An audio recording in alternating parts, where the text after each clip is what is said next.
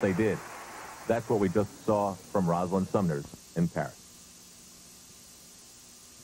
Doing 4 or 5 shows, we felt, wow, this is really good. And then trying to find the motivation to do the next one, it was always different.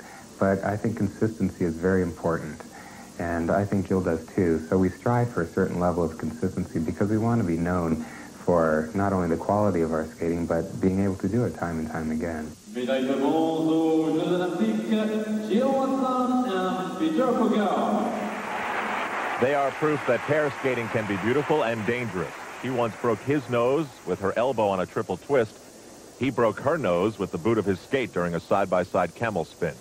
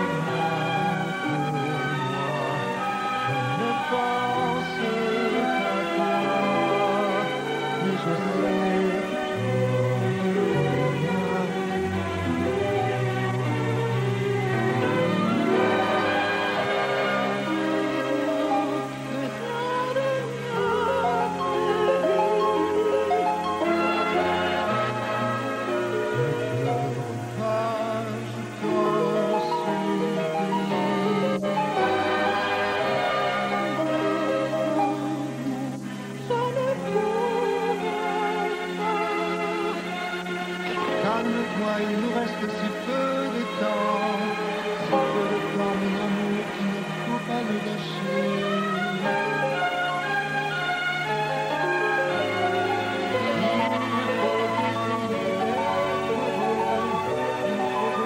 He's 29 and she is now 25.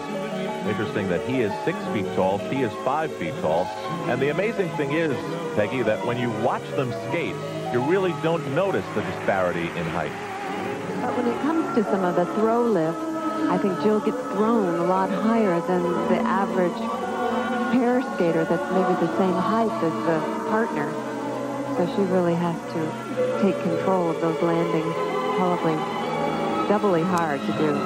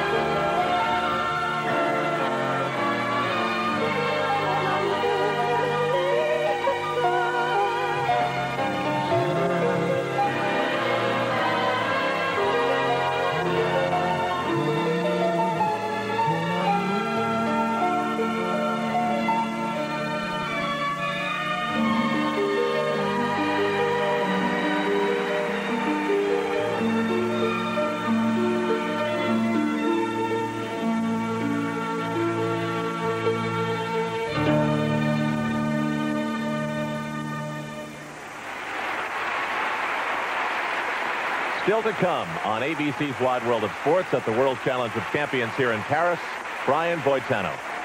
Peter Oppegard from Knoxville, Tennessee, Jill Watson from Bloomington, Indiana, with another beautiful performance that has become their signature in pair skating.